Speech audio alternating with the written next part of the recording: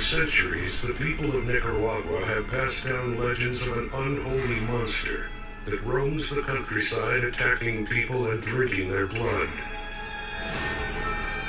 Scientists have always dismissed this creature as myth, like Bigfoot, Yeti, or Chupacabra. But in 1982, sightings of a fearsome humanoid beast have increased, forcing villagers to flee in terror and report excruciating deaths at the hands of this monster. Is this the vengeful work of angry gods, or the depraved creation of insane men? When an abandoned industrial building is cleared for demolition, a locked door is discovered in its basement. The door conceals an archive of strange and disturbing specimens, recordings, photos, and documentary films. Compelling evidence of monstrous creatures and preternatural events. The documentarian's whereabouts remain unknown. In his records, he identifies himself only as the Teller. His investigations reveal a frightening world of dark secrets.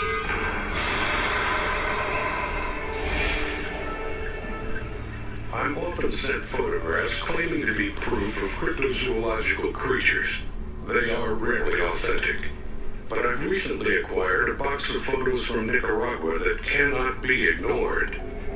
They are dated 1982 and tell a chilling story of a dry, miserable time in the villages of the central highlands of the country. The government is rationing water and crops are failing.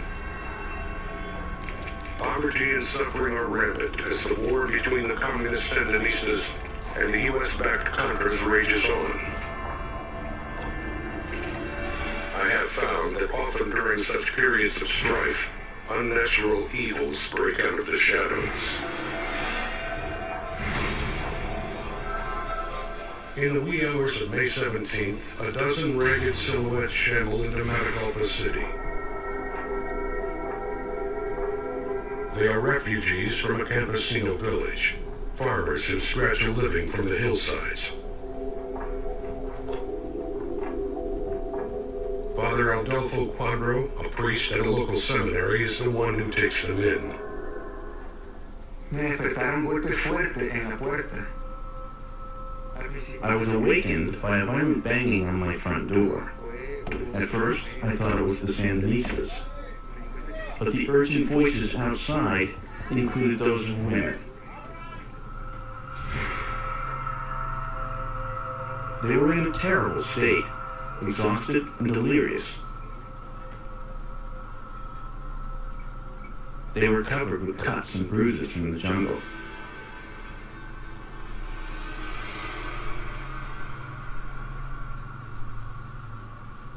They had traveled many miles across rugged terrain with no food or water. I wondered what made them flee in such a hurry. I couldn't fully understand what they were saying, but in time it became clear. It was a creature that caused them to flee. A beast that mercilessly killed all it saw. Men, women, sleeping children.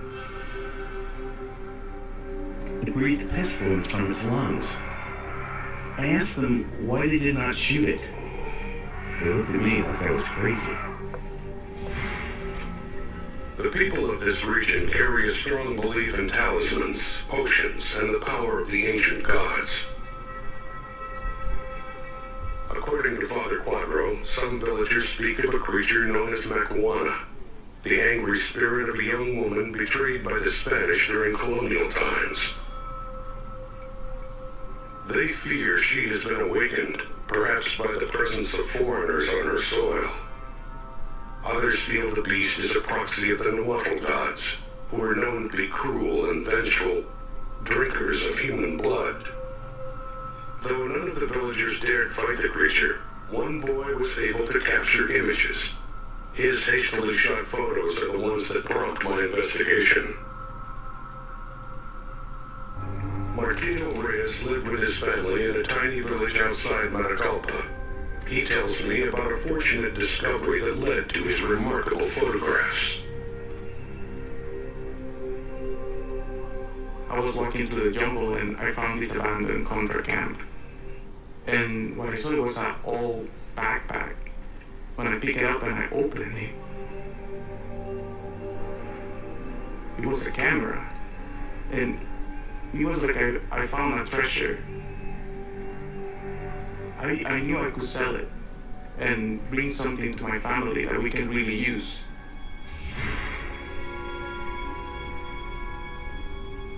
On the day of the attack, the first thing the villagers notice is a tortured howling in the distance. The terrifying sound approaches slowly.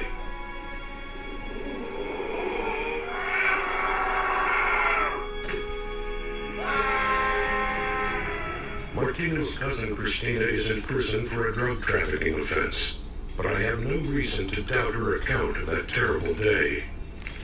The mountains are full of the sounds of wildlife, but this was something unusual. It caused our chickens and goats to stir restlessly. People began to wake and come out. It was too far away for my family to see, but when it came close, people began to scream. When the shouting begins, Martino's father yells for him to gather his brothers and sisters.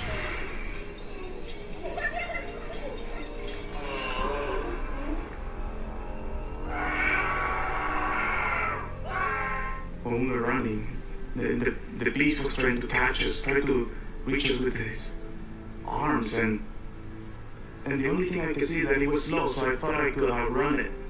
So what I did is I grabbed the camera and I snapped it. And then with the flash, it seemed like to get frozen. Then my dad just grabbed me from the collar and we started running again. I did look back once, but the only thing that I could see is that it fell. But it lived again with the spirit within it.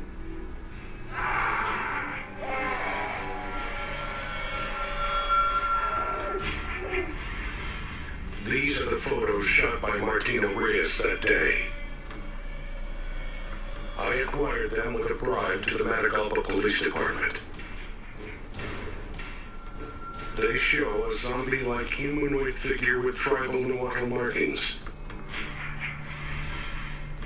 Its bulging eyes are locked open in an icy stare, and its jaws unhinged. It's little wonder the villagers ran.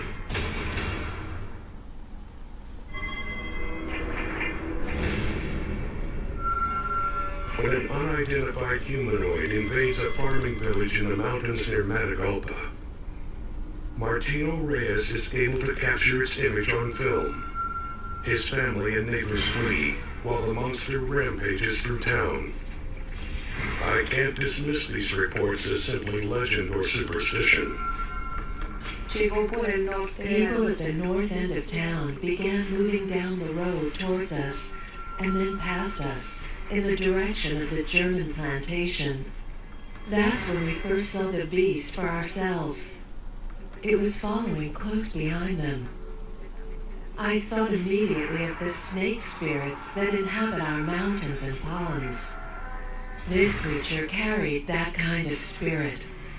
Like the snake, its eyes were round and unblinking, and its jaw was locked open like a feeding python. His body jerked violently, as if he had some kind of fit, a struggle within. Like the spirit that lived within him was not used to walking on two legs. Christina witnesses a young mother stepping out of her hut with her 10-month-old child in her arms. The beast was right there in front of her. It bellowed out a cloud of death upon her, and she instantly fell to the ground.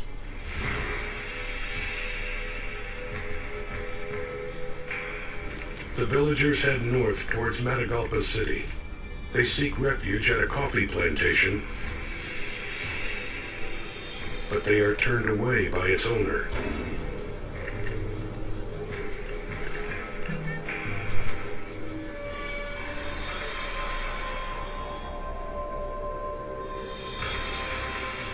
The plantation owner fears the villagers are rebels or bandits, not to mention that many in the group are showing signs of contagious disease.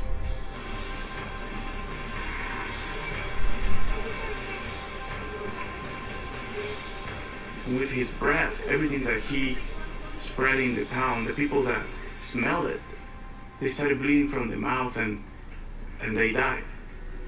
Y todos los que se acercaron a ayudar. And those who came to their aid would die as well. My mother told us not to go near anyone, whether they looked sick or not. There were fewer than 20 of us left. Half of our village was already gone. The men decided that we would head to Matagalpa City, where they had hospitals, and we could get the protection and healing of the church. Estaba contagiado. It was very difficult to tell who had the plague and who had simply fallen because of exhaustion and lack of water. We decided we had to leave behind the ones who were too sick to walk on their own. I will be praying forgiveness for that for the rest of my life. Martino and Christina's testimonies are sincere. And any doubt I have, any suspicion that this might be imagination running wild, is erased by the photos. I believe they are authentic, incontrovertible evidence that something is out there. But what? I study the photos on and off for days. The creature's bugging eyes are reminiscent of Maori tribesmen when they are in a battle frenzy. Could this be something similar?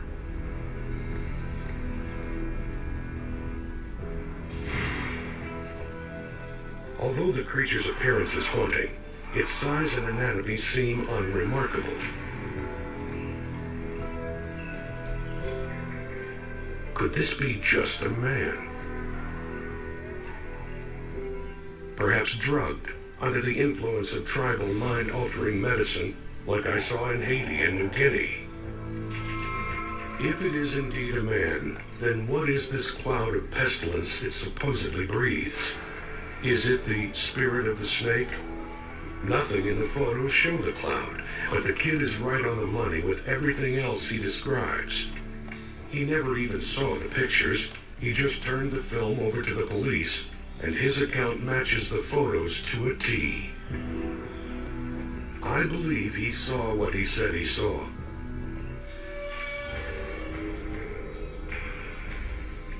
My careful examination of the pictures finally pays dividends.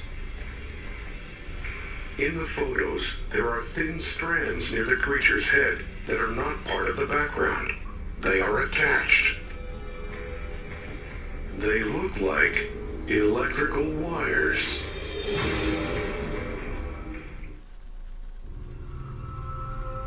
A Nicaraguan village has been decimated by a horrible humanoid monster.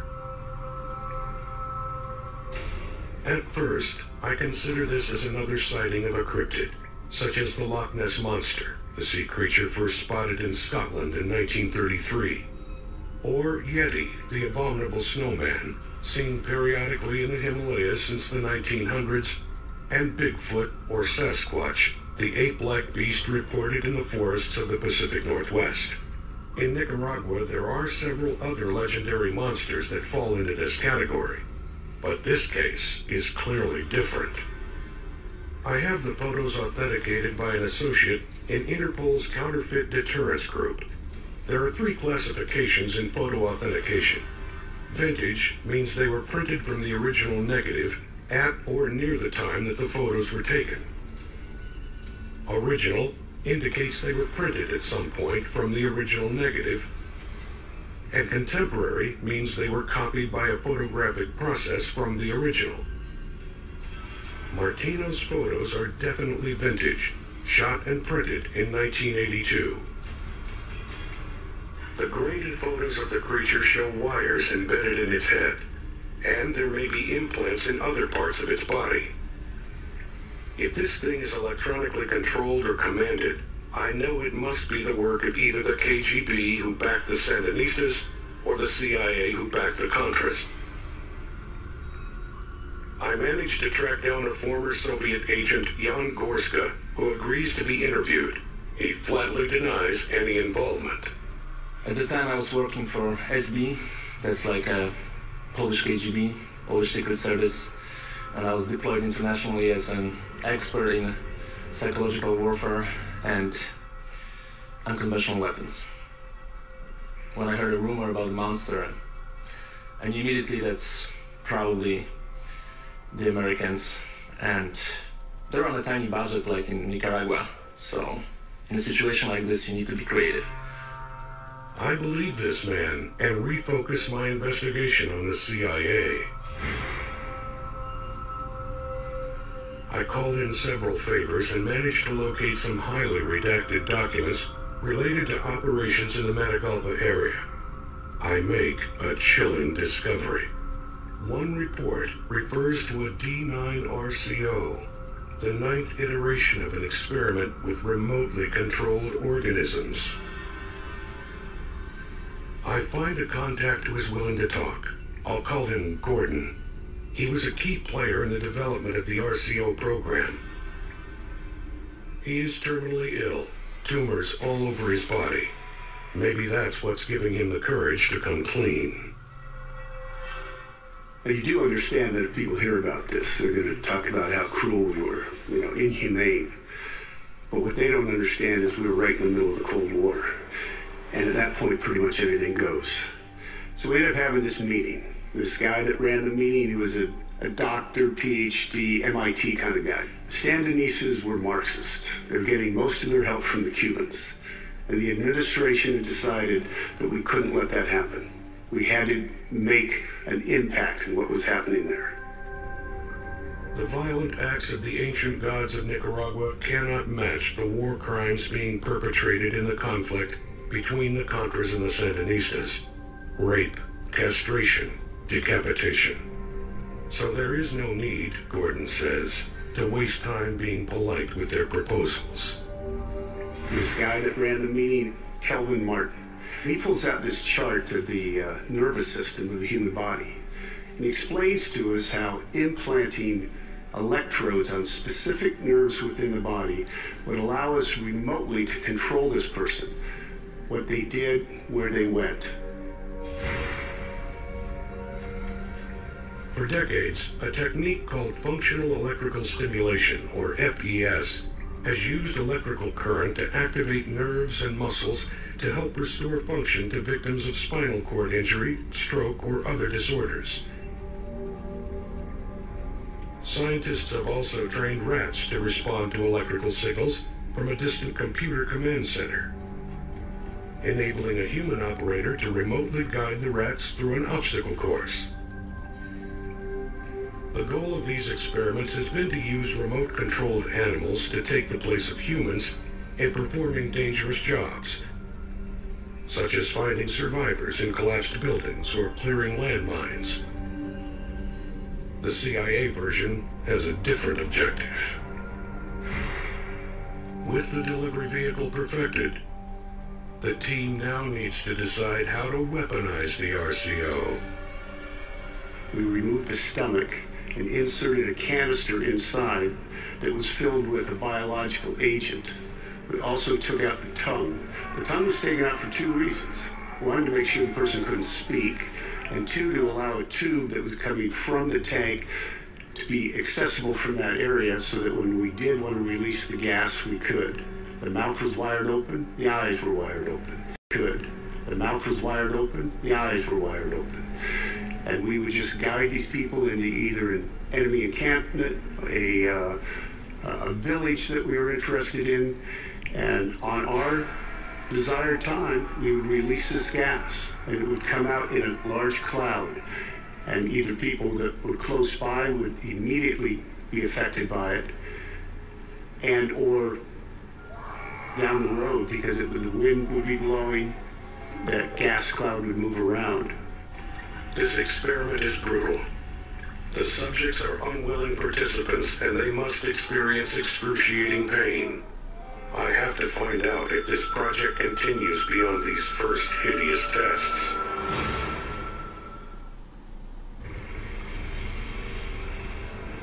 The monster of Matagalpa is not a demon or zombie.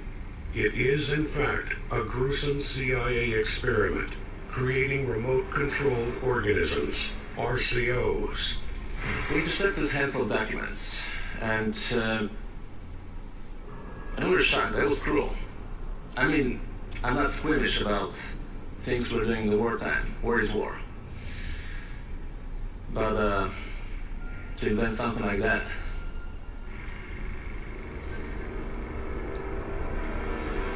The RCO, once implanted with its weapons, will be intravenously pumped full of fluids and nutrients. An unfortunate last meal. Then it will be walked into an enemy area where it will constantly seek people out, all the while blasting clouds of powdered botulism from its mouth at even intervals. When the powder reservoir is empty, the RCO will be destroyed.